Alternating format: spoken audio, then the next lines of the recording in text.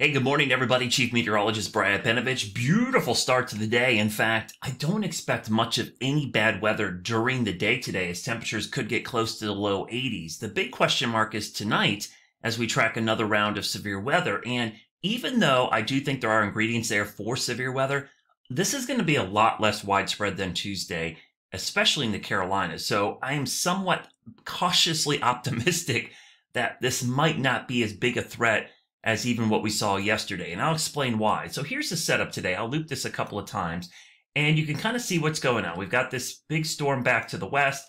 It's moving in, but there's not a lot going on to our south. That's interesting today because this basically pseudo warm front is going to start drifting back to the north.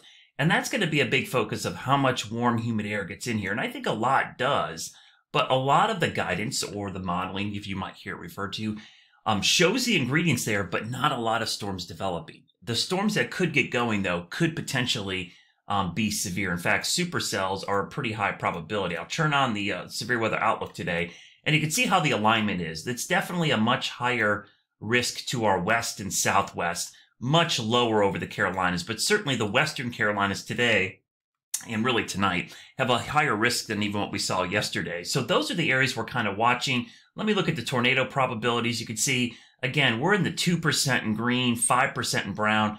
The highlighted area today seems to be down here in southern Georgia, South Carolina, Savannah, Albany, Macon area for possible tornadic activity. Now, this front continues east tomorrow, so you do see that low to medium risk shift to the coast because it's all about this front pushing to the east. So this is going to be the big player. It doesn't get here until the wee hours of the morning, and then tomorrow it's right there. So let's take a look at some of the short range guidance on what could be happening later tonight, and we'll kind of get the timing of this all down. All right, so a lot to watch today on how things unfold. Here we are at 9 a.m. Not a lot going on. In fact, it should be really warm today. I think during the daylight hours, you're going to be like, Brad, what severe weather? What rain? There really will be not a lot going on during the day today. So we'll go through time. I'm going to go into the afternoon hours. Stop this about 3 o'clock. Here's where things get a little interesting, not for us, but with the system. So we clearly got the cold front right here, but you see what's going on down here? That's where that heightened tornado risk is and where the higher risk of severe is. Notice the storms are really scattered, but in here, these are isolated cells. The potential that some of these could be supercellular, which are rotating storms, is definitely elevated. So while there's not a ton of them, the chances of them rotating are pretty significant. So we'll go into 4 or 5 o'clock. Not a lot going on in the Carolinas, but you see a bigger cluster developing to our south. Now, why is that important for us? I've seen this happen before, and this is a distinct possibility. These storms develop and block some of the better fuel or moisture for storms in the Carolinas. They can't get up here, and the line is really doing all the action. So this could deter. This thing right here could really deter some of the activity over the Carolinas. So we'll have to keep an eye on that. But by 8 o'clock, I do see some cells trying to develop around the Carolinas. So we have to watch. So if you're looking for a time frame, we need to really start paying attention. It's 7, 8, 9 o'clock now, which seems weird. It's after sunset. Probably not going to matter because of the amount of forcing. So you see this? Not impressive looking. It looks way more impressive to the south, but don't get caught up in the bright colors. I had someone say bright colors mean severe weather. Not all the time. They mean heavy rain or hail. In this case, I'm looking at the look of the cells. Like, are they small? Are they kidney bean shaped? Are they linear like this thing coming through the Knoxville area? That's really more what I'm watching for because you could see there's individual cells in there, and especially back here to the west around 10 p.m. This is where I think if we're going to see severe weather, it's going to be this stuff right here. This is 11 o'clock. We go towards midnight.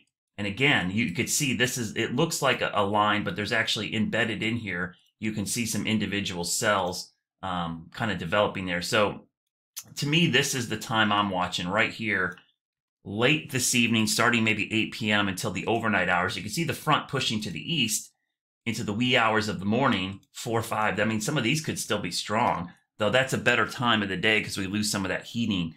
And then it pushes off to the east during the day tomorrow, and you can see maybe some regeneration and why we have that risk in eastern North Carolina. So let's take a look at some of those parameters real quickly. I'm going to pull up the significant tornado parameter. I'm going to look at this real quickly because it is fascinating to watch how this unfolds. So that's what it looks like today.